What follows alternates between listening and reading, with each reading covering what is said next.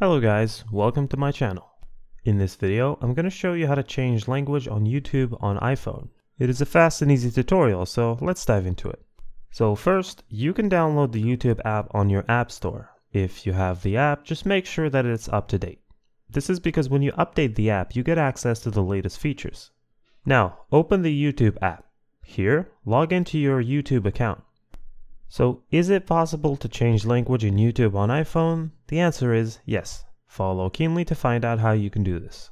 At the bottom of the page, you have the following: Home, Shorts, Add, Subscriptions, and lastly, You. From the options, tap You. On this page, you will see the gear icon at the top right corner. Tap it. Your settings page will open up.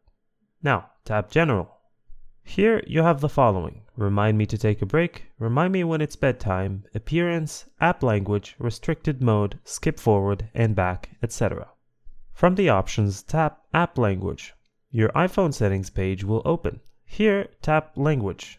Now you can select the language you want from this list. And that is how to change language on YouTube on iPhone. Thank you for watching. If this video is helpful, please leave a like and subscribe to my channel for more videos like this, and click on that notification bell to never miss an update.